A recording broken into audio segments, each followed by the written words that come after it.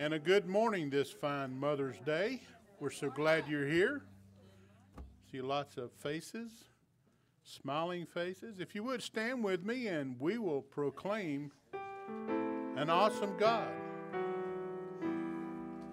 Our God is an awesome God. He reigns from heaven above with wisdom, power, and love. Our God is an awesome God.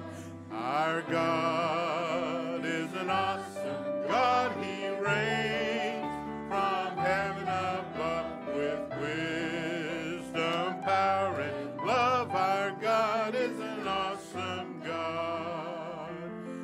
Our God is an awesome God. He reigns from heaven above with wisdom, power, and love. Our God is an awesome God. Our God is an awesome God. He reigns from heaven above with wisdom, power, and love. Our God is an awesome God. Is an awesome God. And our next hymn, I will sing the mercies of the Lord.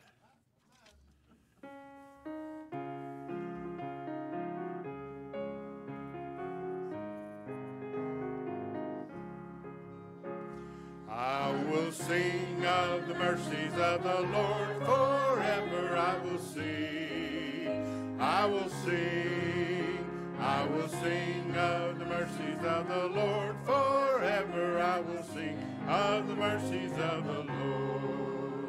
With my mouth will I make known thy faithfulness, thy faithfulness. With my mouth will I make known thy faithfulness to all generations. I will sing of the mercies of the Lord forever. I will sing, I will sing, I will sing of the mercies of the Lord forever. I will sing of the mercies of the Lord.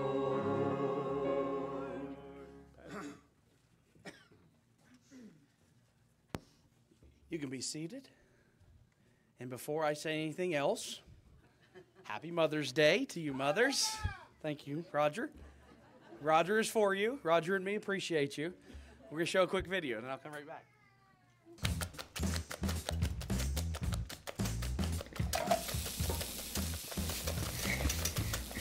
Mom's going to love this. Yeah. And you know what? She deserves it. She's a great mom. Okay. What are we missing? We got the eggs, the juice, the muffins, got the bacon, cereal, oatmeal. Dad, nobody likes oatmeal. Hey, I know we got chocolates for your mom, but there was something else that she wanted for Mother's Day. What was it? Was it a new Bible? Look how worn out that thing is. Dad, gotta start watching out for these things. I bet it was a spa day.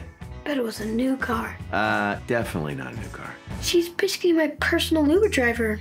We could both use the upgrade. No. Was it those fuzzy socks? Dad, you get that for her every holiday. She has like 1,000 of them. Is it one of those candles that she puts in our bedroom? Hold on.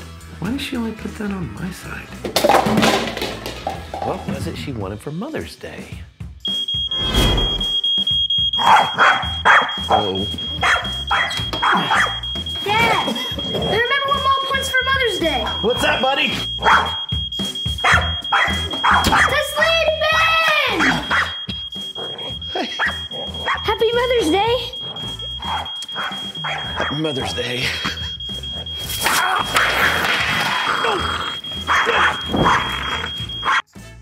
We clearly owe you brunch after church.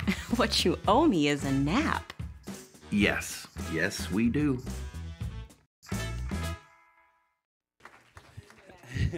All right, man. How many of you have been there? Come on. Let's have some honesty in God's house this morning. Amen. Boy, wow. Hallelujah. Amen. Well, we're glad you're here. And if you didn't know by now, it is Mother's Day, and we do celebrate our mothers today. And if you're a mother today, thank you so much for being with us. And we do have something special for you today. So on the way out this morning, make sure you stop by. I'll be out in the lobby there. We've got a couple gifts we'd like to give you. And just thank you for sharing part of your Mother's Day with us this morning. So thank you so much for being with us. If you are a mother, would you do this? Would you stand for us this morning, please? If you are a mom, stand up. All right, everybody look around and realize these are the people responsible for all us, all right? And some of them had a tough job, amen. Let's give our ladies a hand this morning, amen. Thank you. You can be seated, ladies. We appreciate you, and hopefully somebody within your clan has told you the same thing, amen. And thank you for being with us. Let me just real quick see if we have any first-time guests this morning. Your very first-time guest, we want to welcome you this morning. Okay, we got one back here, all right? Anybody? We have one couple right up here as well. They're going to come give a speech here in just a moment. I'm just kidding. I'm picking on them, but they're related to Heidi-ish, Chris, but and I told them we wouldn't hold that against them. So y'all show them some love this morning, all right? And I'm just giving her a hard time as well. Right over here, Roger. If you would do this, if you just fill that card out for us, I'll meet you in the lobby after church as well. And I got a gift I'm going to give you just for being here with us today. And I'll trade that little piece of paper for something nice to send home with you, all right? And again, thank you so much for being with us today. We want to welcome you. And of course, if you saw them, those who raise their hands, make sure that you greet them. If not, if you haven't already, make sure you do before the day's out, all right? And we thank you for that. So before we do any more singing this morning, I'm going to pray and ask God to bless the service. And then when I'm finished playing... Shut up, Jackie. Jackie came to our ladies' banquet yesterday and had the prices right, and they all were name tags. And she wanted one that said, "Shut up, Jackie," because I say that to her so often. But it's always out of love, Jackie. You know that, right? Okay, all right. Amen, amen. So I'm going to pray, not play, okay? And when I finish praying, Mona's going to sing for us, and then we'll come back and we'll sing some songs together this morning, okay? Let's pray. Father, we thank you this morning for your love. We thank you for your goodness. Lord, thank you for our mothers. Lord, the mothers that are represented here today, and even those that maybe could not be with us today, those that are in heaven, those that are in other states, Lord. We are so grateful for the mothers that have given part of their day and their time to be with us today to celebrate here in God's house. We pray that you'll give them a special blessing for being here. We pray that you'll watch over their families, Lord, guide, lead, and give wisdom to their families. And we just ask you to meet with us now in this service, Lord, as we sing, as we worship, as we praise, as we pray, as we preach, Lord, just everything we do today, we ask, Lord, that you will be glorified, you will be honored, you will be lifted up, and that you will draw people to the Father, we pray. Father, bless our service now and work in our midst, we pray. We ask these things in Christ's name. Amen.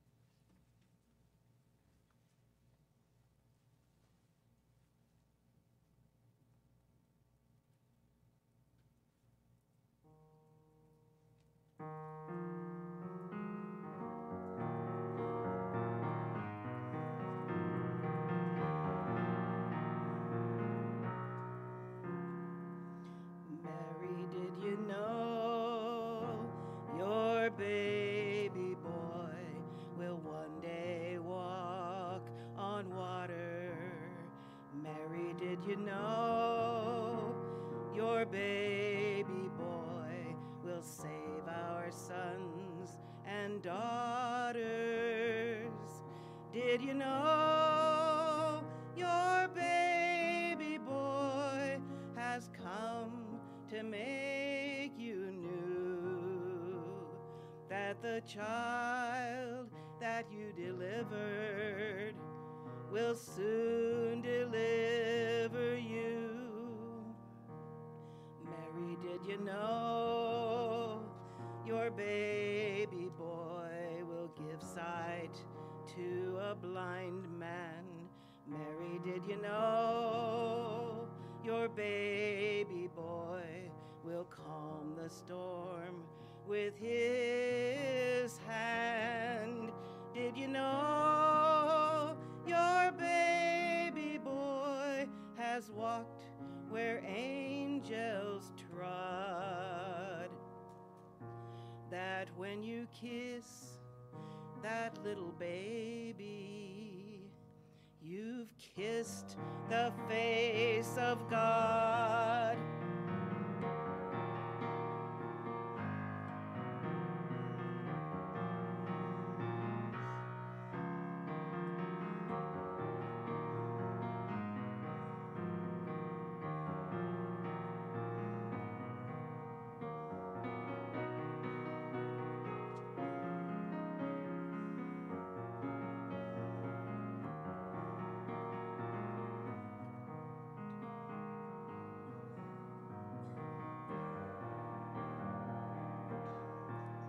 The blind will see, the deaf will hear, the dead will live again.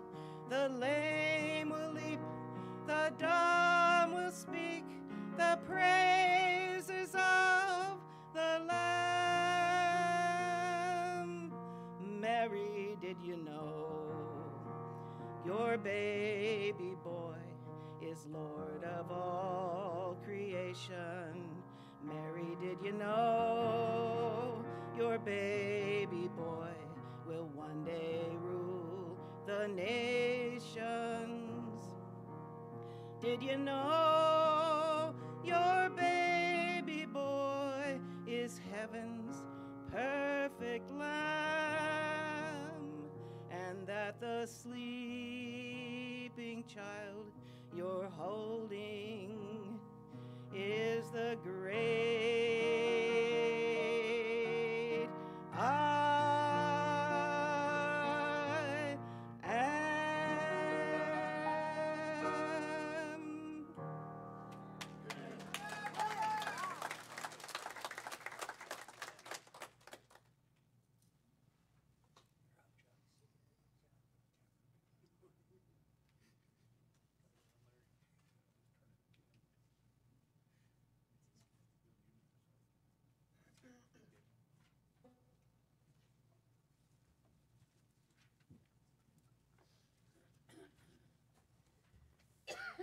Thank you, Mona. And our next song is Great is the Lord.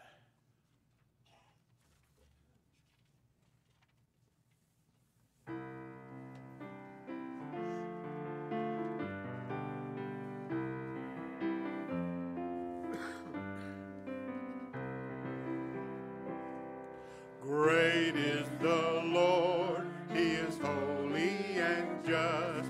By his power we trust in his love. Great is the Lord, he is faithful and true. By his mercy he proves he is love. Great is the Lord and worthy of glory. Great is the Lord and worthy of praise. Great is the Lord. Now lift up your voice. Now lift up your voice. Great is the Lord. Great is the Lord. Great is the Lord. He is holy and just. By his power we trust in his love. Great is the Lord, he is faithful and true. By his mercy he proves he is love. Great is the Lord and worthy of glory. Great is the Lord and worthy of praise. Great is the Lord. Now lift up your voice. Now lift up your voice. Great is the Lord. Great is the Lord. Great is the Lord. He is holy and just. By his power we trust in his love. Great is the Lord, he is faithful and true. By his mercy he proves he is love. Great are you, Lord, and worthy of glory. Great are you, Lord, and worthy of praise. Great are you, Lord. I lift up my voice. I lift up my voice. Great is the Lord. Great are you, Lord. And our next hymn is Hallelujah, What a Savior.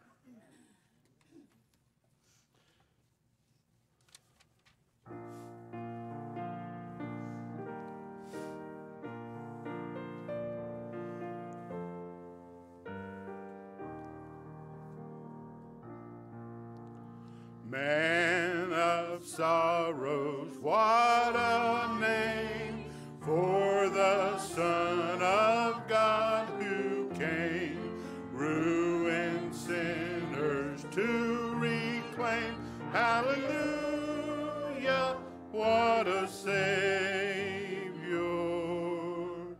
Guilty, vile, and helpless we, spotless Lamb of God was he, full atonement can it be? Hallelujah, what a Savior. Lifted up was he to die, it is finished was his cry. Now in heaven exalted high, hallelujah, what a Savior. When he comes, our glorious King, all his ransom home to bring, and a new song we'll sing, hallelujah, what a Savior. And our next hymn is Redeemed.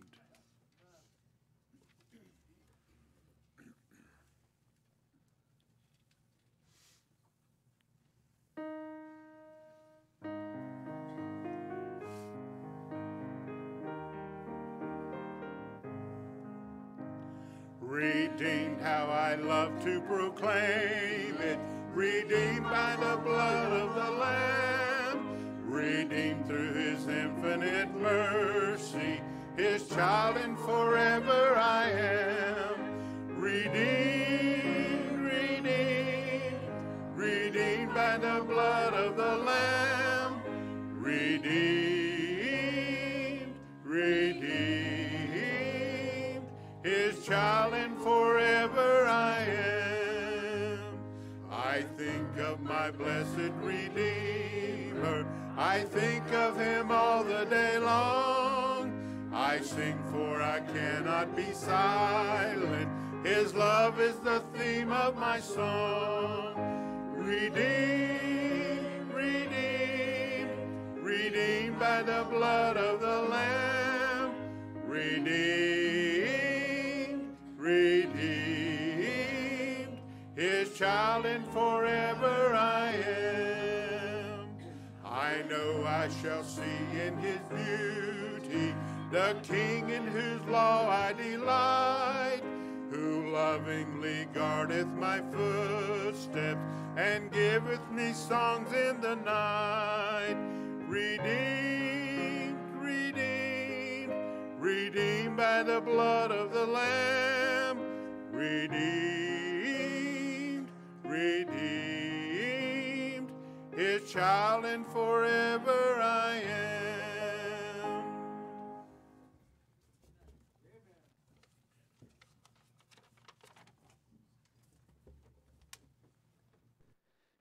Amen. Isn't it good to be a child of the King this morning? Amen. I have that privilege spiritually as well as physically. I am a child of the King. Amen. My last name's King, in case you never mind. Come on, Jackie, get with it. Amen. Well, we want to do something special for our mothers today. We have done this the last year or two, and it seems to have a pretty nice addition to the service. And so my kids are getting ready. They're going to help me out here get this ready for us. But many people at Mother's Day comes, and it's a little different for them than it is for many others. Many of you today do not have your mother here in your presence on earth anymore, and they are in the presence of Christ. And we want to honor them this morning, and we want you to be able to honor them this morning. So what we do is this, at the back here, we have got a big bucket full of carnations. And if you are here today, ladies, and you have lost your mother and she is no longer with us, we'd like for you to slip to the back there and grab a carnation and just come down here. We're going to lay this on the rocking chair as a symbol of honor to those ladies and to those mothers who are in heaven. And then we'll have a word of prayer for everybody here in just a minute of that. So if you're ladies, if that is you and you fit into that category, your mom's in heaven, would you slide back and grab a flower real quick and then just make your way right back up here to our rocking chair. And we want to honor them this morning.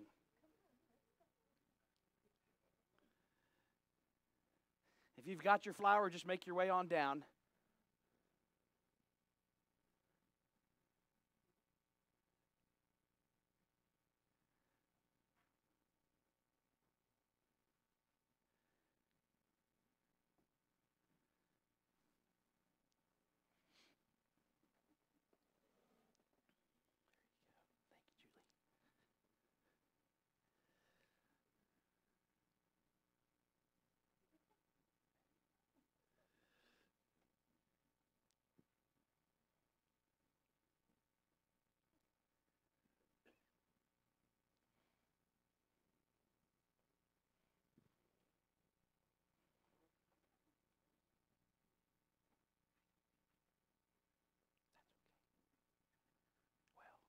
We're still going to honor her.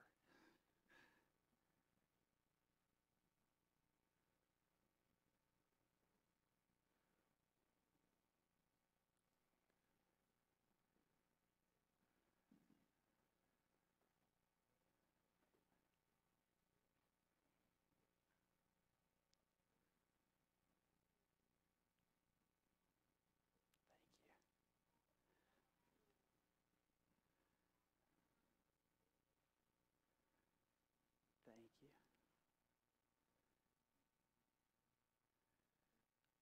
All right. Thank you, Lane.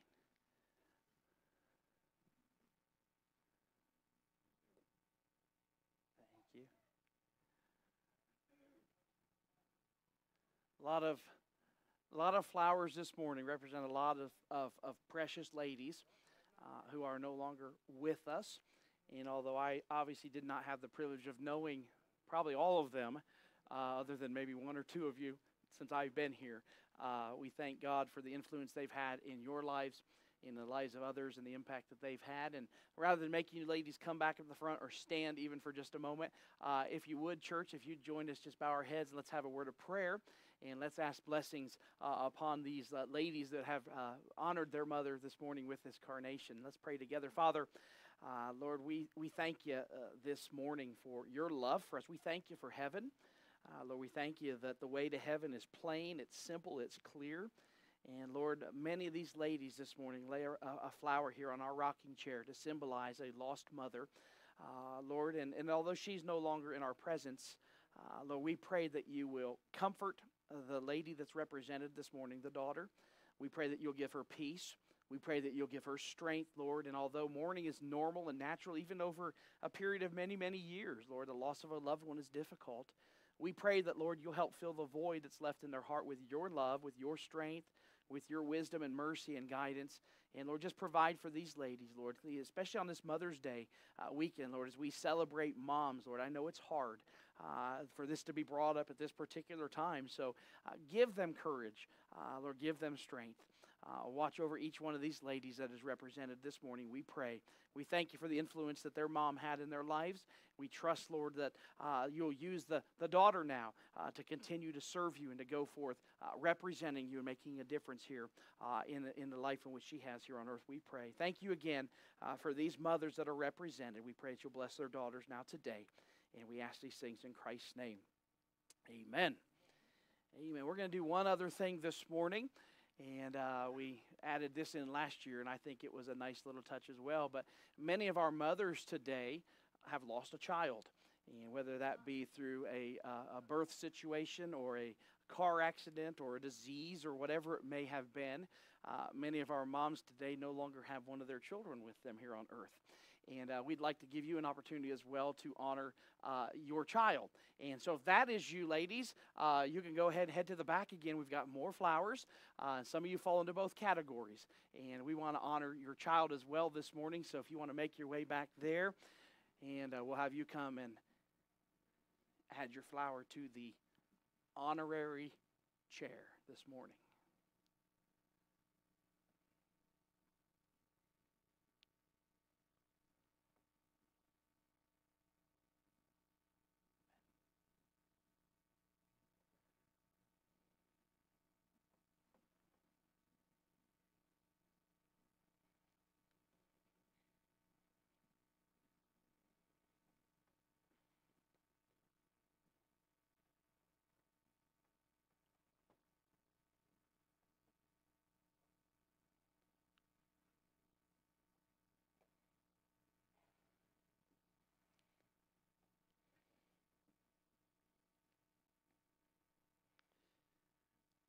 More flowers added. I am thankful that it was fewer.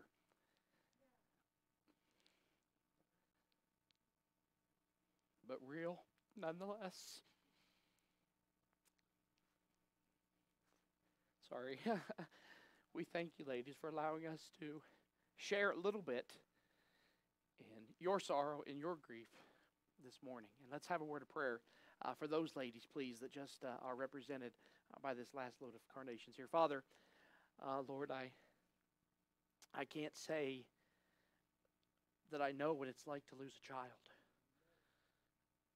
But Lord, several of our ladies just this morning have represented that. And God, I pray this morning, especially on Mother's Day, that you will give them an extra measure of your grace, an extra measure of your mercy and your strength. And Lord, may they realize that even though we don't understand why maybe a child was taken at a young age or too early in life, Lord, we know that you have a plan.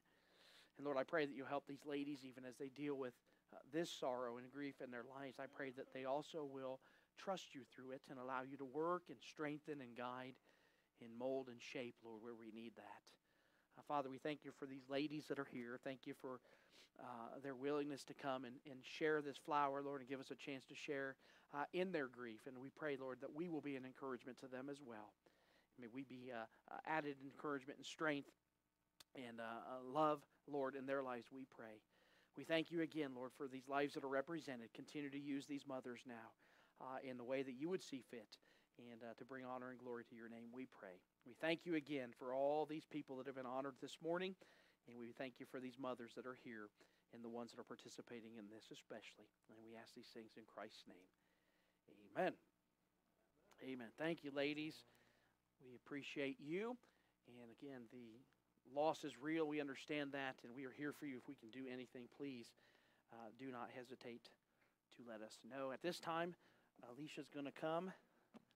I was looking back to make sure she wasn't crying, because then I was going to say, well, let's wait a few minutes. I did it for you. You don't have to worry about it.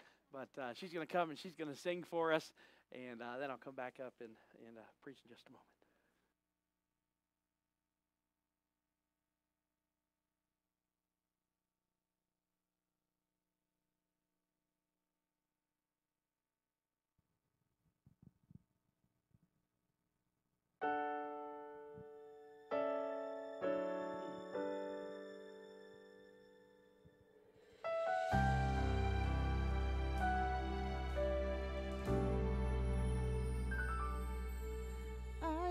To sit on Mama's knees when I was just a child.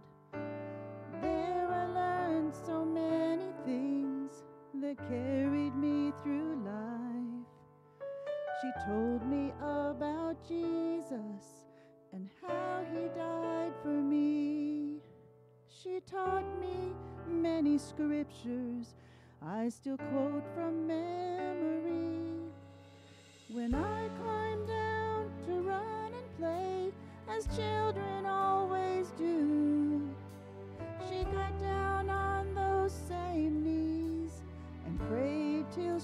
we pray through. When she bows before the throne, holy angels spread their wings when Mama prays. She knows how to pray. When she lifts her voice to heaven, Mama always takes the time to mention me. I'm so glad she prays.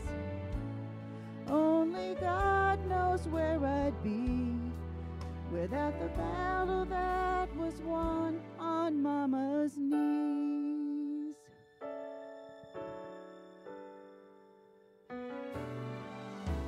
She always keeps her Bible close by her side. Many pages are tear-stained, many verses underlined. She stands upon those promises when she kneels to pray. And when my world falls apart, she helps me keep the faith. I've seen her tears of sorrow for loved ones bound by sin, but until they come back to God, she'll be on her knees again. When she bows before the throne, holy angels lift their wings. Mama prays.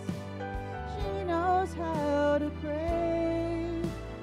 When she lifts her voice to heaven, Mama always takes the time to mention me.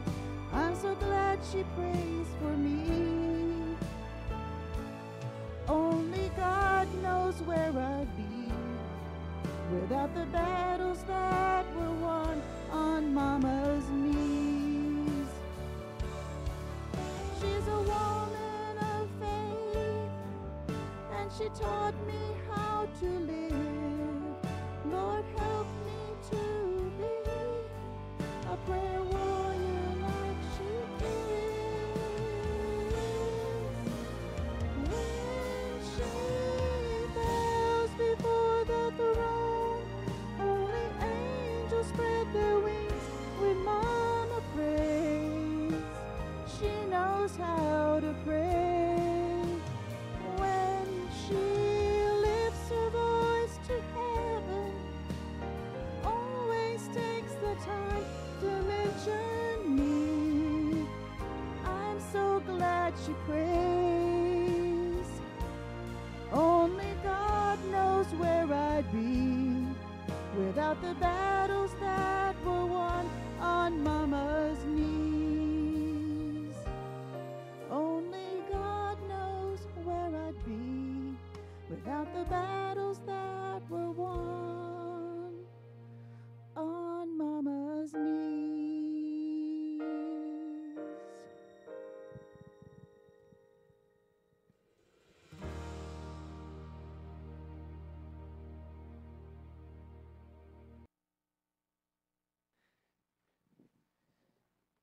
Amen. Thank you, Alicia. Appreciate that song. I could not have sung that for a variety of reasons, but thank you so much. Appreciate that. And nothing like a mother's prayer. And I think that probably many of us in this room would say we are today a product of a praying mother. And looking at some of you, I know you put your mother through a lot. Jay, the patience and the prayer of a mother, boy, without that, we sure will be in a lot of trouble. Amen? And thank God for our mothers today. We're going to turn this morning to several different passages. I am not going to have you stand this morning because we're not going to read one to begin with. We're going to turn to several other ones, and you can follow along if you want. 2 Kings 4 is where we're going to start here in just a moment. But Mother's Day, to me, and I've talked to other pastors as well. I've talked to my dad a little bit. By the way, hi, Mom. I love you. she might watch. I don't know. Probably not. I should have said it at the beginning, because then she say she turned it on and shut it off. Didn't have to listen to the rest. But anyways, I love Mom. But anyways, Mother's Day is, to me, a very difficult day for sermon preparation. I try to, as pastor, not every holiday or everything, but I try to preach something along the line. You know, if it's 4th of July, let's have something patriotic, and Christmas, obviously, you know, let's talk about the resurrection of Christ. I was just seeing if you were listening. Apparently you weren't. The birth of Christ, you know, Easter, obviously, you know, and Father's Day and Mother's Day and Memorial Day, those types of things, Veterans Day. We try to somewhat be specific, but Mother's Day to me is a very difficult message to preach. Some of you in this room would say, man, I had a great mom, and I just want to celebrate her. Some of you in this room might be thinking, my mother was not so great. I'm trying to forget her. I'm trying to go past some of maybe the cruelness that was displayed in my life. Some of you have lost your mom, as we saw just a few moments ago, to death. Some of you are in distance far away from your mother. Some today might not have a good relationship with their mother. Some might have a thriving relationship with their mother. Some moms, as we saw a moment ago, have lost a child to death. Some have lost a child to distance. Some maybe to a destroyed relationship. Some today in our churches wish to become a mom and can't. And they deal with that. Then on Mother's Day, we have men in here who, I don't care what society says, cannot be mothers. Okay? And children. And teenagers. I know Ben aspires to be a great mom one day, but I'm kidding. I'm teasing him, but they're not mothers, have no desire or anticipation or possibility to become a mother, right? Yet they're here today in church. And I have the great honor of trying to preach to that vast group. I'm going to try this morning to do my best, and I'm trying to do something a little different than I've done in the past. I want to give you this morning 4 examples from Scripture of mothers and what they were going through. We're going to read the account in Scripture of what they did. We're going to share their story with you this morning. And what I want to do is from each story, each account, I want to pull out just one truth, okay? So you're going to get 4 truths. You're going to get 4 Mother's Day sermons in one, okay? 4 truths from 4 stories, and that's it. I have no subpoints. I have no jokes. I have no poems. I'm sorry, all right? This is what I really feel like the Lord has given us this morning to look at. And afterwards, we have a free gift for all of our moms. That's all that matters, amen? So you sit back, you listen up. 4 Mother's Day sermons in one. But again, I think each one has a really phenomenal truth that we can pull out that is a universal application to everyone. Whether you're a mom, a wannabe mom, a widow, a husband, a child, a teenager, I think every truth that we point out from this mother's story is something we can all apply and say, wow, I can use that. And so that's what I want to try to do this morning. We'll see how well I do at it, but we're going to try, all right? So welcome. Good to see you. Number 1, I want to look at this morning from Scripture, a desperate mother who sought wisdom from Elisha. A desperate mother who sought wisdom from Elisha. I'm going to pray real quick, okay? I know we prayed a lot already. I want to pray real quick and just ask God's help on the message. Father, lead, guide, and direct this morning. Lord, you know what we need. You know, Lord, I'm not qualified to preach this message. But Lord, you are worthy.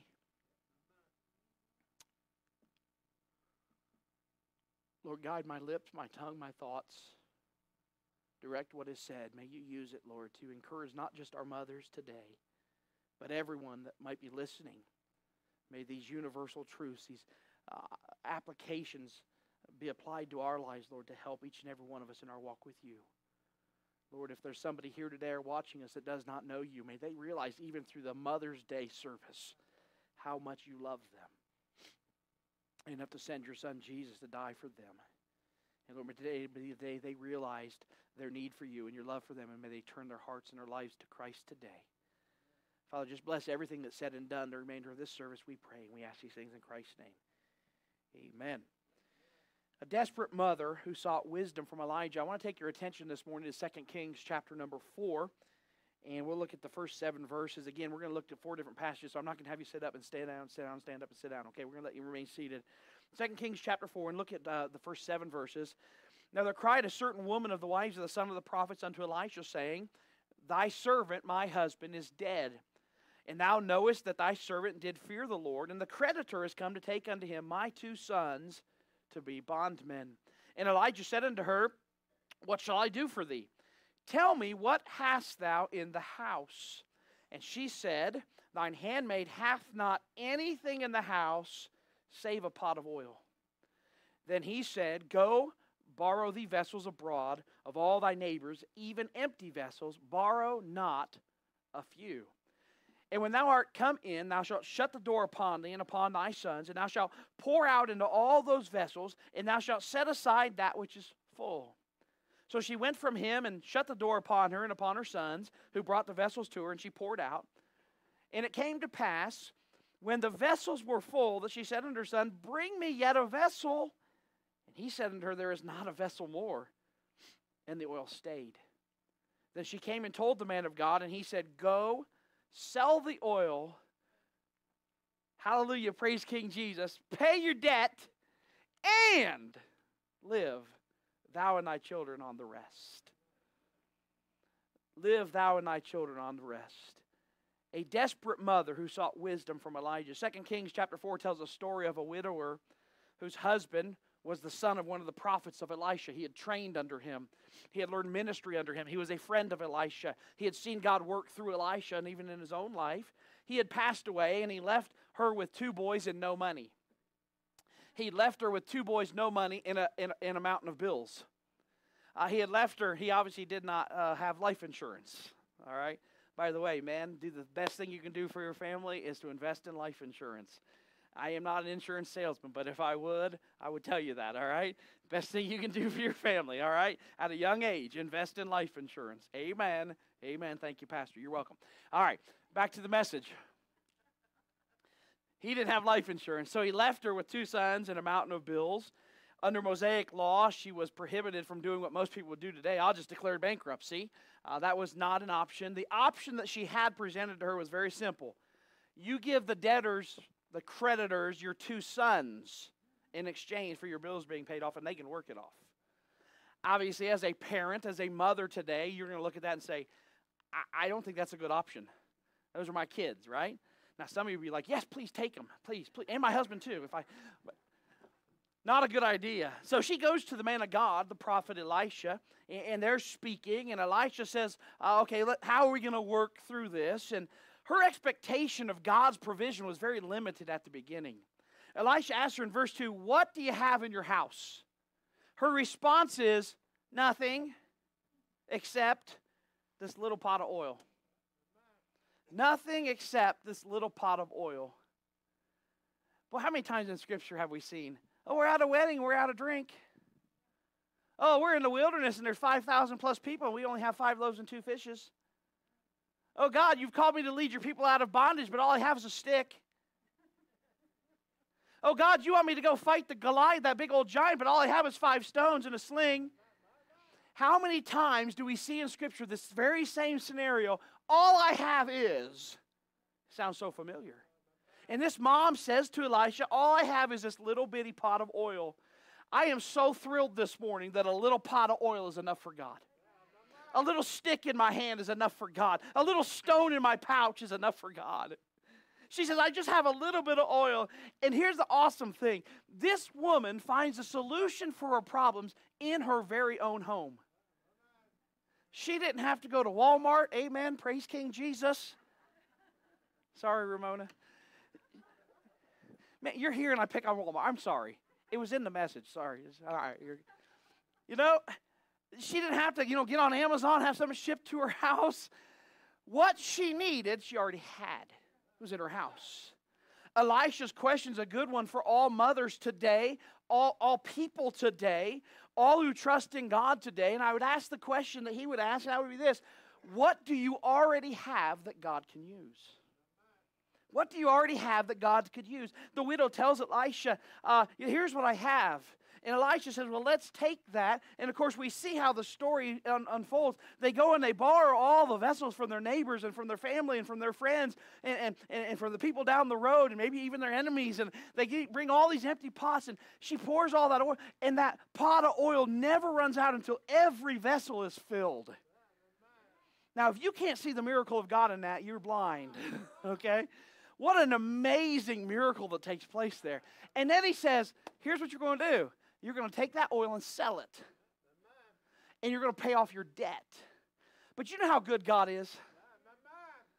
God says, not only am I going to take what you already have,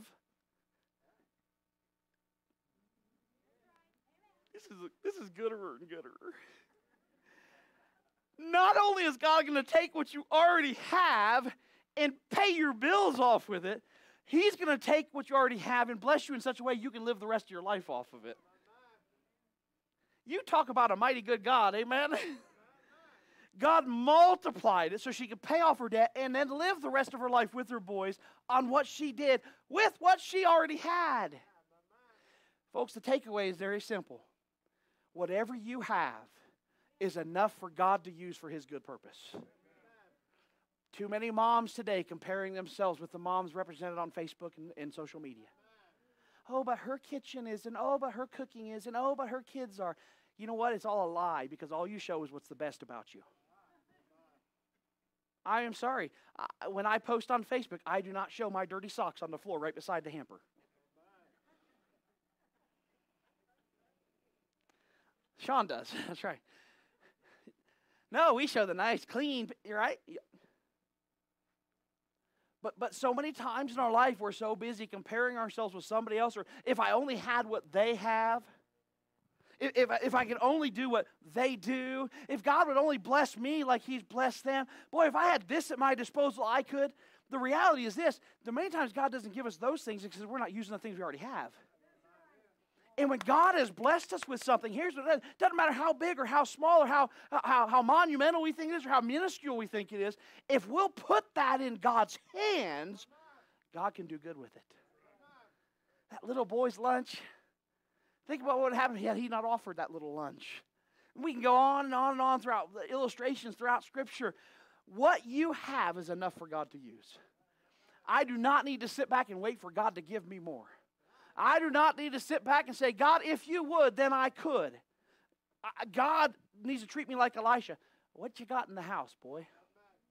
What do you already have that I can use? Moms, listen, you don't have to compete for Mother of the Year.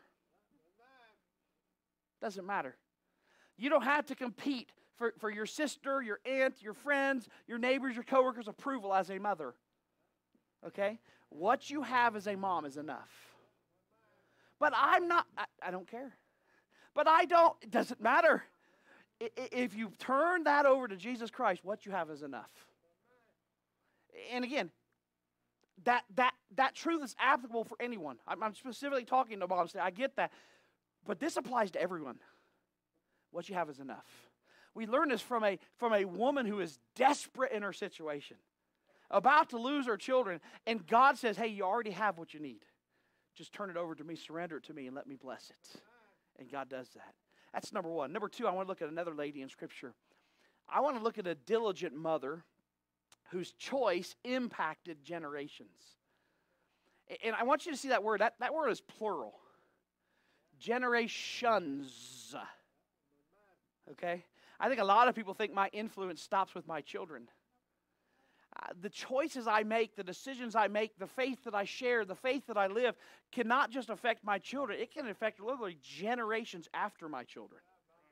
And I want to look at a diligent mom whose faith and her choice of promoting and using her faith impacted literally generations to follow.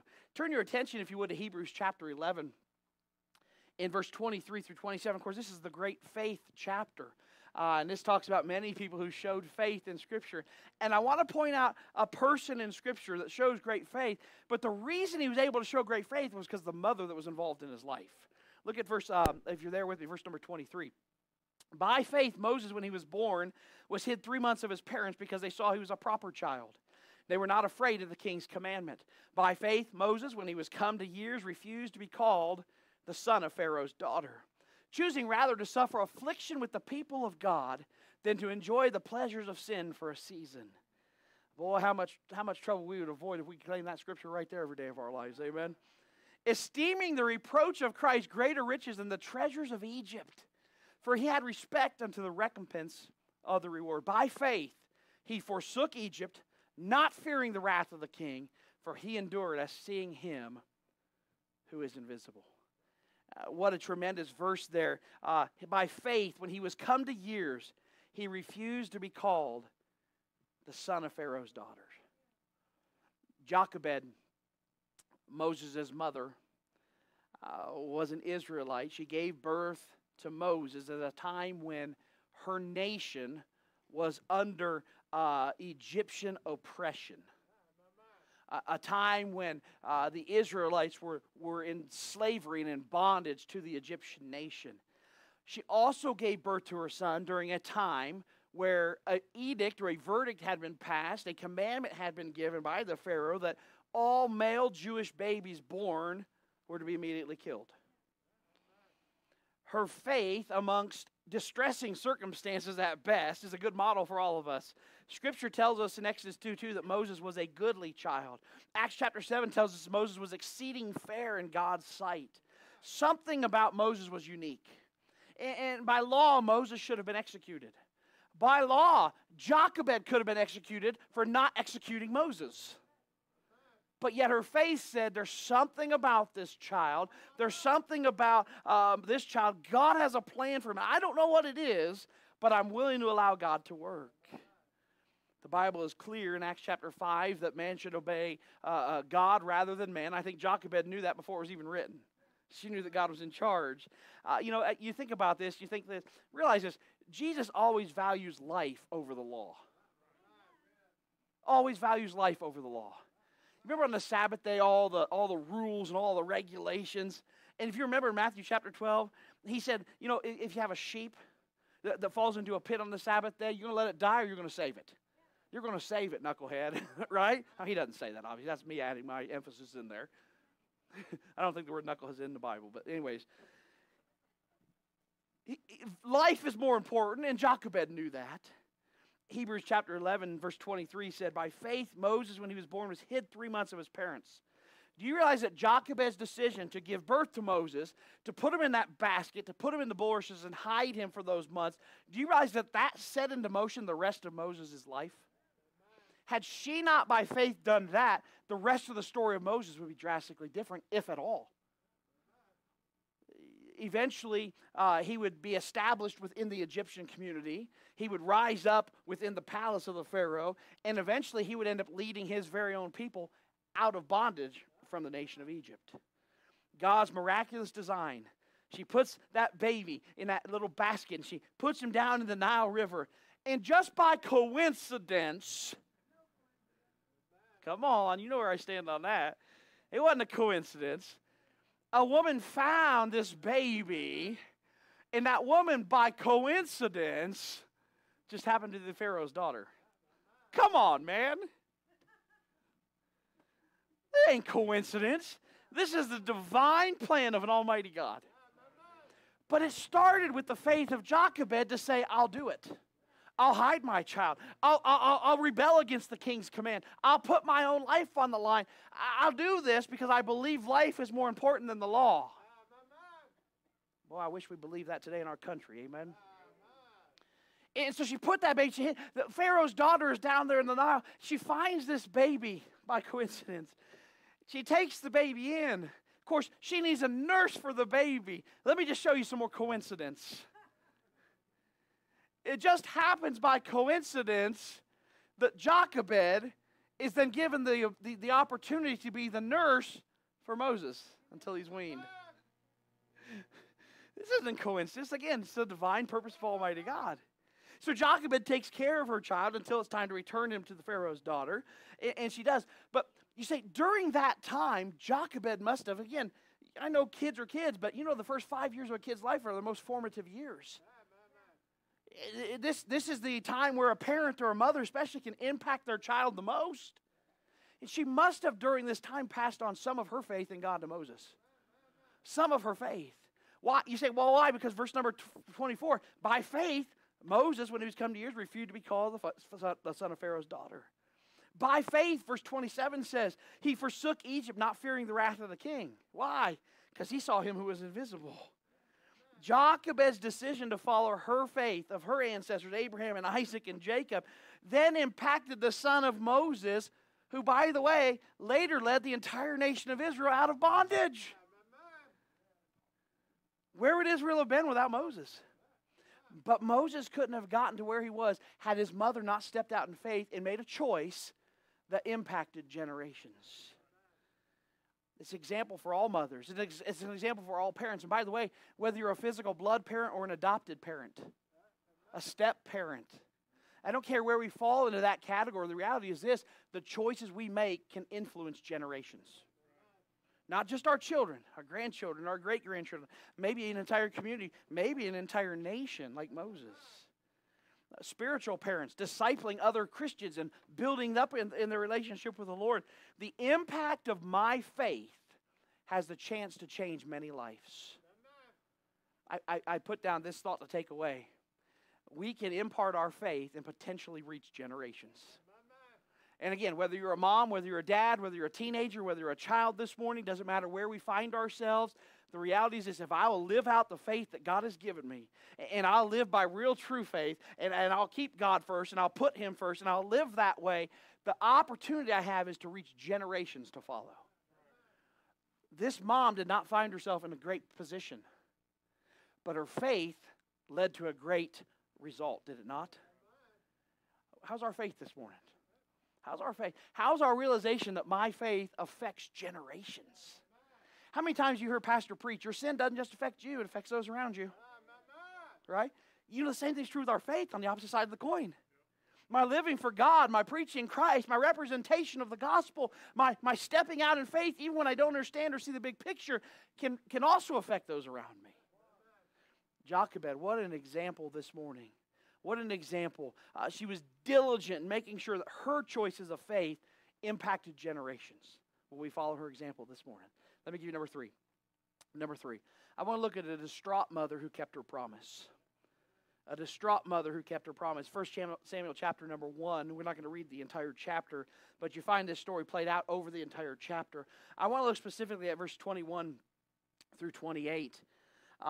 Elkanah, Hannah's husband, they're going down to offer their yearly sacrifice and to pay their vow at the temple. Hannah did not go, and here's the reason why. If you look at verse 21, the man Elkanah and all his house went up to offer unto the Lord the yearly sacrifice and his vow. But Hannah went not up. For she said unto her husband, I will not go up until the child is weaned, and then I will bring him, that he may appear before the Lord, and there abide forever.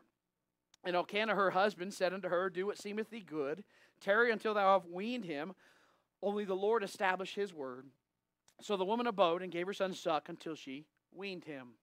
And when she had weaned him, she took him up with her with 3 bullocks and an ephah of flour and a bottle of wine, and brought him unto the house of the Lord in Shiloh, and the child was young. And they slew a bullock and brought the child to Eli, and she said, O my Lord, as thy soul liveth, I am the woman that stood by thee here praying unto the Lord. For this child I prayed, and the Lord hath given me my petition which I asked of him. Therefore also I have lent him to the Lord. As long as he liveth, he shall be lent to the Lord. And he worshiped the Lord there. I want to look at a woman this morning who, let me get back here to our thing, who kept her promise. A woman who kept her promise. Hannah here is a woman that was not able to have children. And she would go to the temple often, and she would pray for God to give her a child. One evening, sitting at the door of the temple at Shiloh, she made a vow to God. Verse number 11 of 1 Samuel chapter 1. She said, if you'll look on the affliction of your handmaid and remember me, and not forget me, and give me a man-child, then I will give him unto the Lord all the days of his life. God hears this prayer. God listens to her prayer and grants her request, and she has a son, and she names him Samuel. If you know anything about Bible names or have studied Bible names, the word Samuel means I have asked for him of the Lord. It's literally what it means, asked of the Lord. And of course, God grants her request. Now, let me ask you a question. How easy would it have been for Hannah to forget the promise she made to God? He blessed me with this child. I hold him tightly. I want to raise him up. I want to bring him up as mine. And like any other mother, I'm sure she was deeply attached to her son. But what you find different about Hannah in this passage of Scripture is no matter the feelings she had, no matter the love that she had, she still kept her word.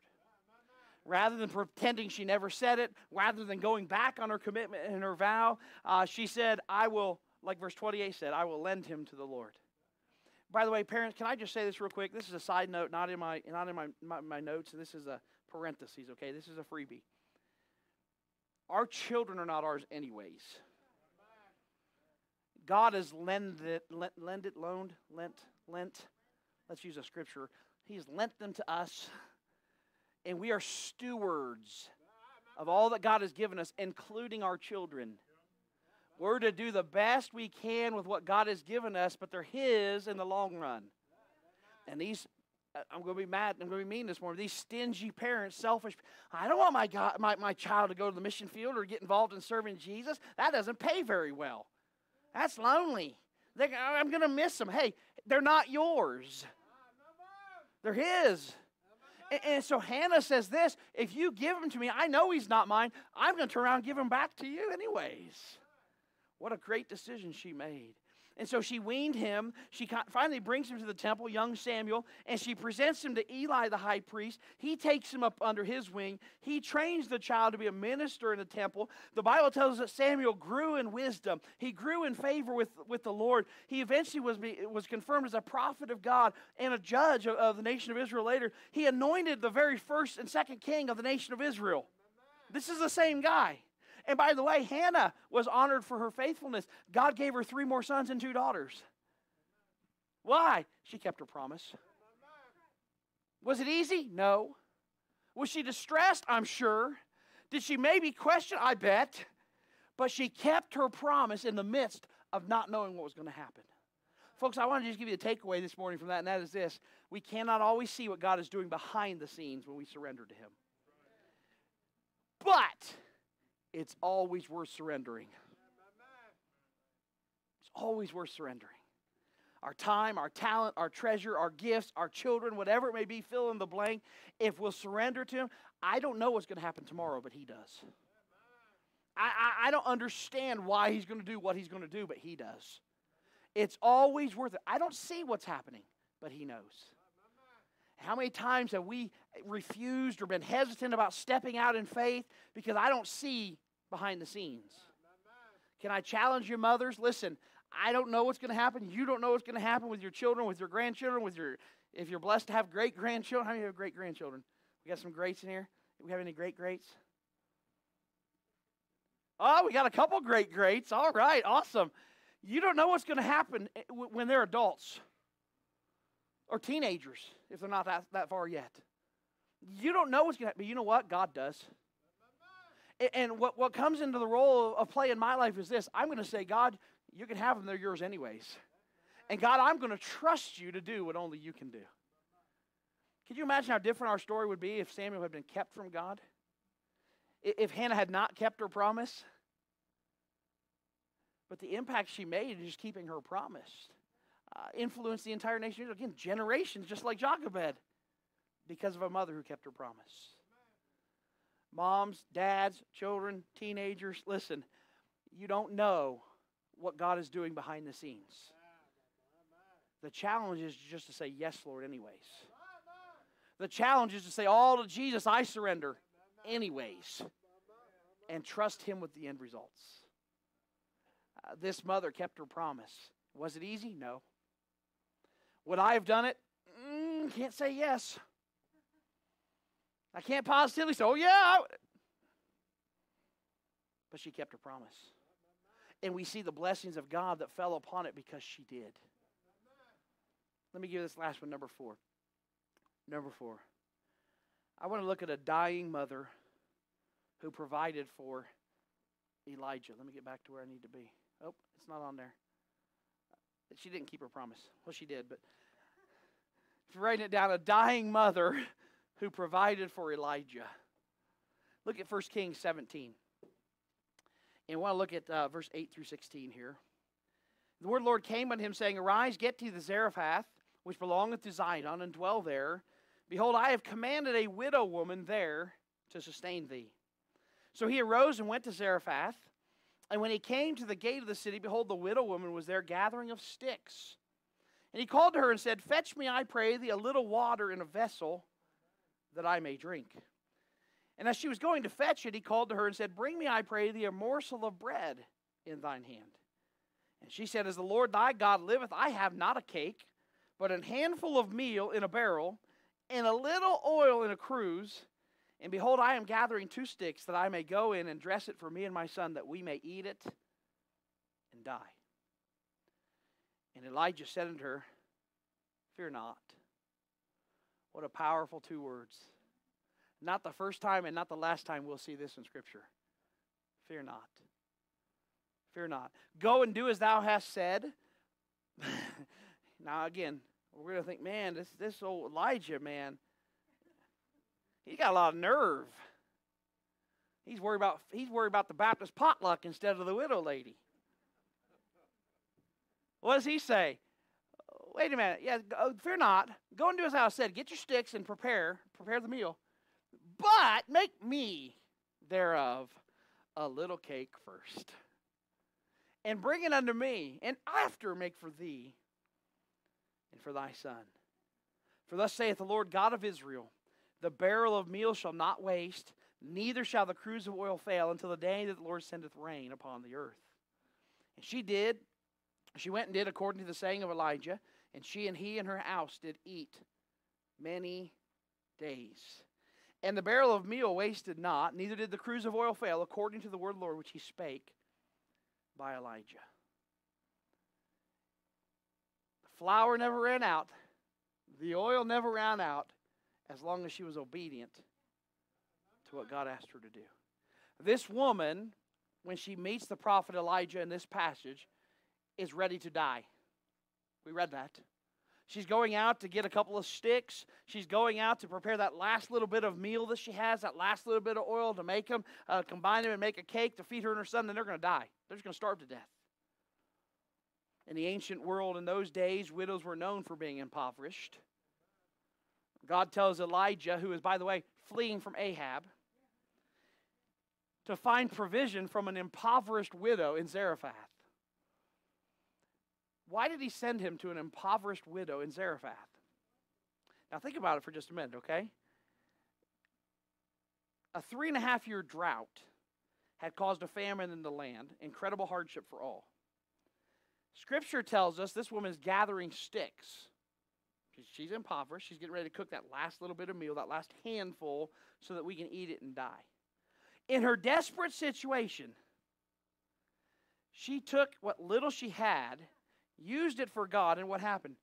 God provided. But you see, when you go back to verse number 9, you find out that before Elijah ever got there, God had spoken to the widow and told her exactly what was going to happen. I'm going to meet your needs. You just need to trust me. I'm going to take care of you. I'm going to provide for you. You just need to trust me. So Elijah shows up in this desperate situation, and he says, hey, you know what? I'm hungry. I know what you just said you're going to do. You're going to go prepare what little bit you have left. You and your son are going to eat. You're going to die. That's the last meal you're going to have on this earth. But I'm hungry. Feed me first. Feed me first. You ever watch mom slave over a meal?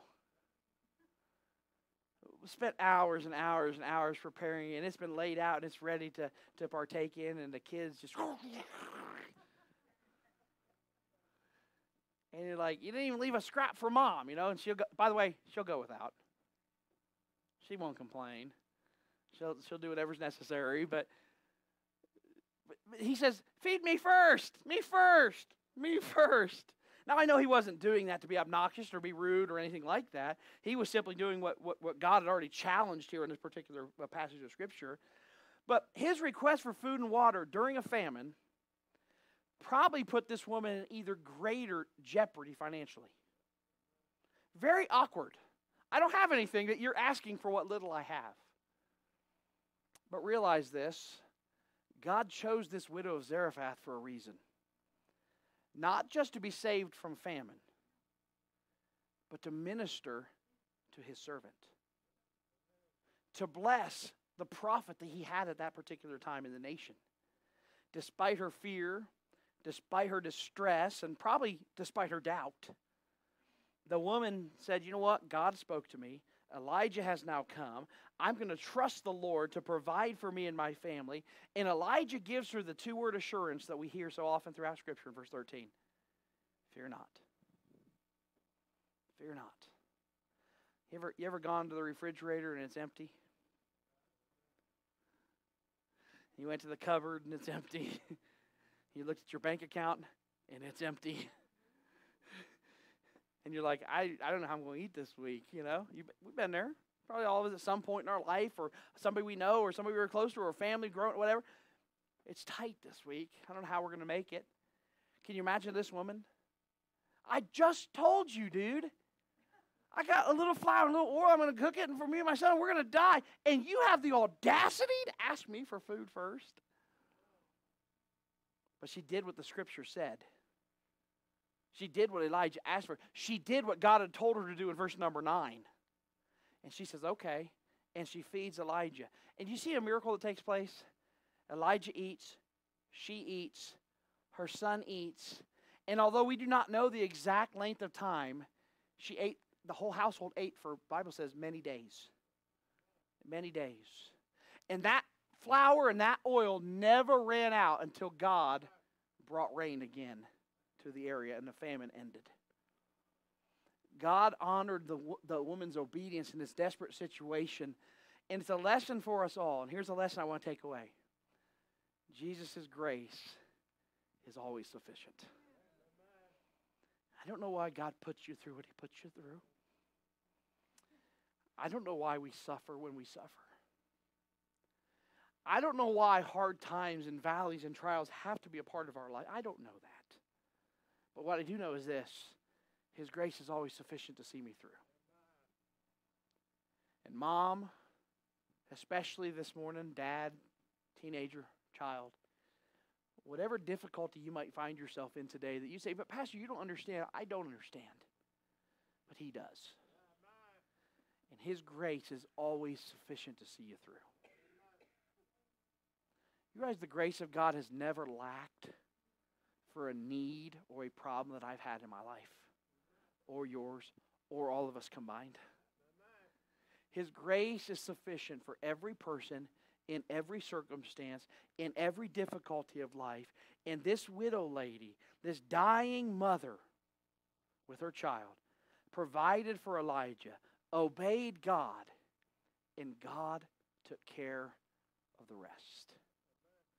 I don't know about you this morning. I am awful thankful for the grace of God.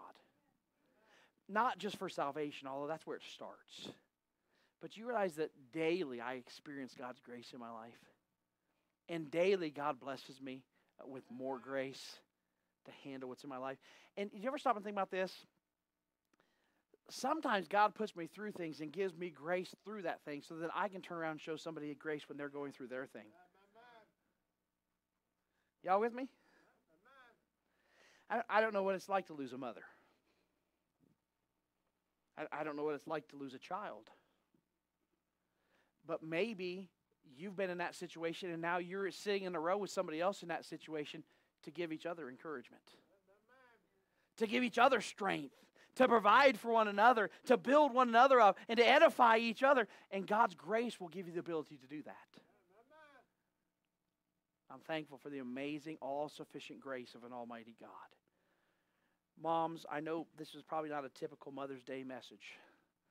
I don't know what a typical Mother's Day message should look like. Okay? I do know this. Mother's Day messages and Father's Day messages are always different. And Mother's Day, we say, Mom, you're awesome, you're great, you're doing a great job, keep it up, you love. And Father's Day comes, we're going, you bunch of buzzards, do better. Right? That's what the dads get. So come back on Father's Day. It's going to be a great message.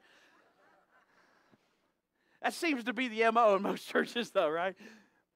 Mom, listen, I don't know where you find yourself. I don't know what you consider yourself as a mother, as a grandmother. Again, I don't know the relationship that you have with your children or with your mother in every one of your lives. What I do know is this. God has given all of us an awesome responsibility as Christians and as part of the family of God, whether that be mother, father, child, teenager, whatever it may be, where we find ourselves, God has given us a tremendous responsibility, and that's to teach people about the love of Christ. To teach people about a family that is never dysfunctional, amen? A family that's worth being a part of, the family of God. Wherever you find yourself this morning, I want to give you just one reminder. We're done. I'm finished. We're going to pray, give our mothers gifts, and we're going to go home, okay? Whatever you have is enough for God to use. Don't wait to get involved for the service of God. Don't wait to do something for God. Don't wait to make an impact until you've got more of what you think you need. What you have is enough because God is all sufficient. I don't need this. I don't need that. I don't need what you got. You don't need what I got. I need what I have, and God can provide the rest. Whatever you have is enough. Moms, listen, in this social media, Facebook, Instagram generation, okay? Don't believe the hype. Don't believe the lies. Don't believe that you're not good enough. You didn't go to enough parenting classes. Okay? You and God are enough. Are you going to make mistakes? Yes. Is there forgiveness for those mistakes? Yes. Is there an enablement to do better from those? Yes. You have what you need. What you have is enough. Number 2, you remember this. You have the opportunity to make a difference, not just in your lifetime, but in generations to follow. Will I establish and show my faith in that capacity? Number 3, I can't always see behind the scenes when I surrender, but surrender is always worth it. And again, whether that be of a child, a resource, whatever it may be, it's always worth surrendering. And number 4, remember this. Jesus' grace is sufficient for all. There is no situation that God does not have the grace to handle. There is no problem that God's grace cannot resolve. There's no burden. There's no valley. There's no heartache too big for God to say, you know what, I got you. I got you. Moms, this Mother's Day, especially many of you that laid a flower here on our rocker, can I just encourage you, keep trusting God. Keep going forward in faith. Keep reaching the next generation. Because here's what you're going to find out. In 20 years, there's going to be a whole bunch of people in this room that aren't in this room anymore. Maybe in 10 years. Roger, maybe tomorrow. Right? I'm just saying. Who's the future? Who's the future of the church? Who's the next leaders? Who's going to pick up the mantle of Elijah and step out like Elisha? It's the next generation. And if we're going to be honest, we really ought to remember this. The next generation is the church today, if you really think about it. And if we're not teaching and training and pushing and promoting our faith and letting them learn about the things of God and making God real in our lives so they see that He's real in their lives, the church is going to struggle in 20 years. We've already seen it begun in many of our churches today. Will we choose to make a difference for generations?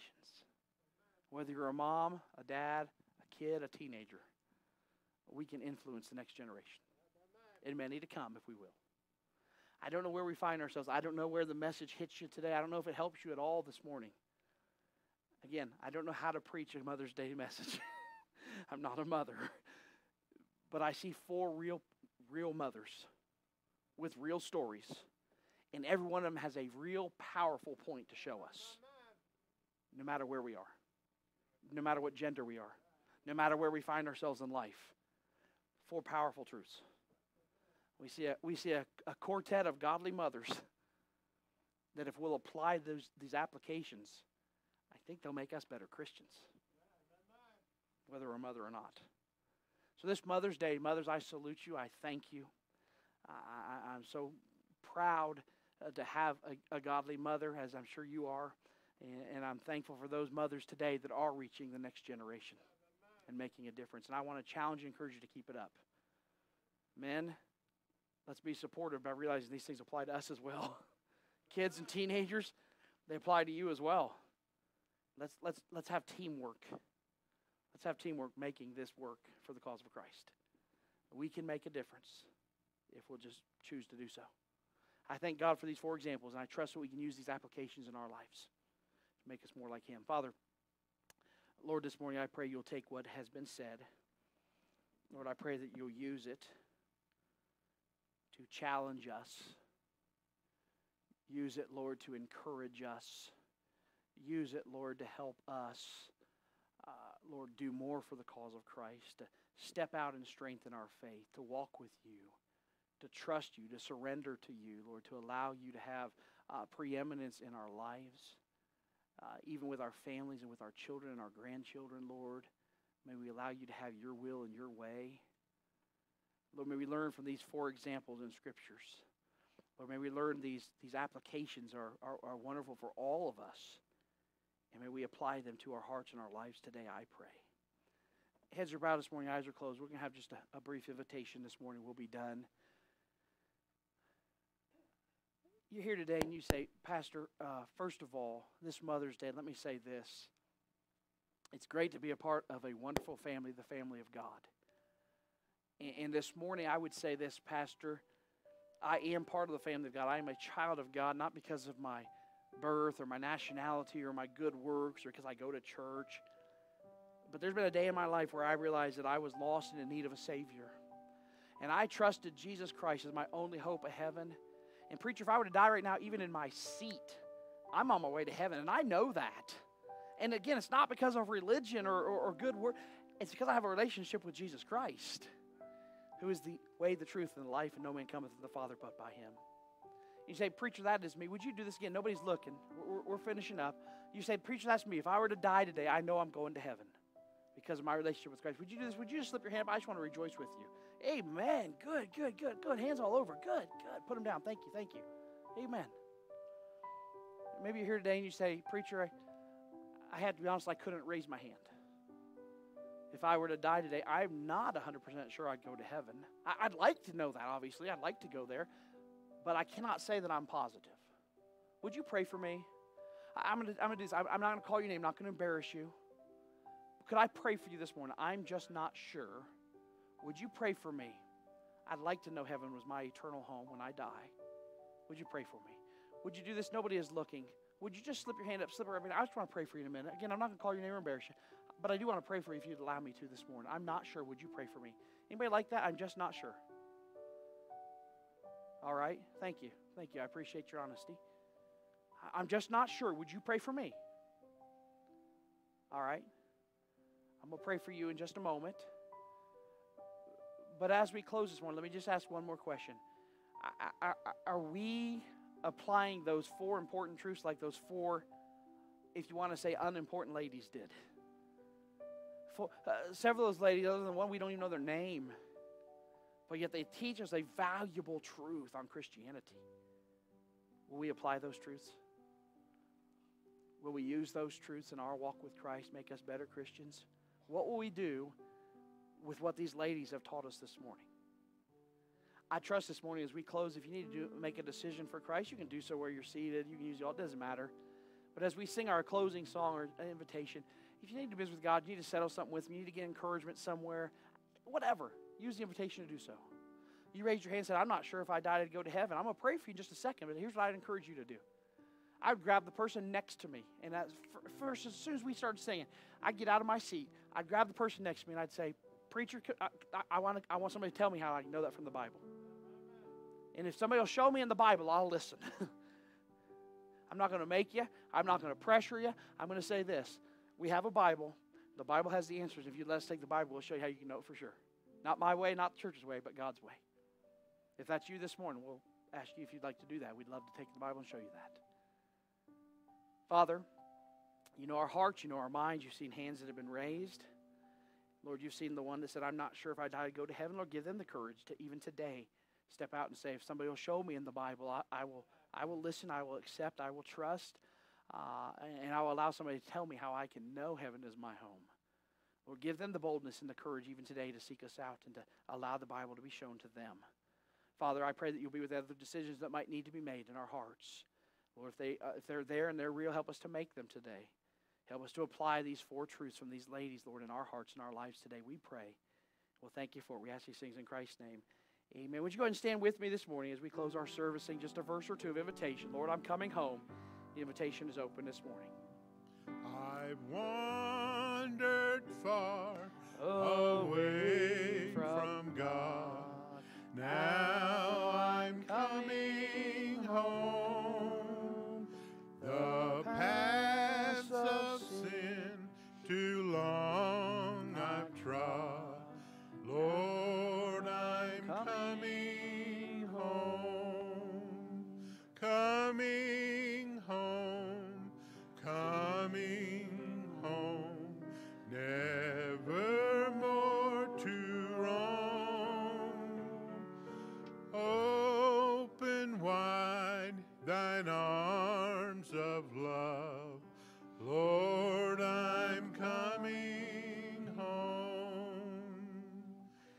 Amen. I want to remind you just a couple of things as we dismiss this morning.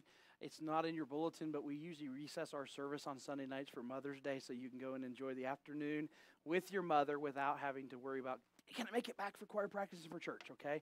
Take the afternoon, take the evening, and enjoy your family. And we appreciate your mothers as well, so please do that. And so if you come at 6, the lights will be off, and I will be at my house. Don't knock on my door because I will not answer. I'm just kidding. So choir practice Wednesday night, so remember that if you would.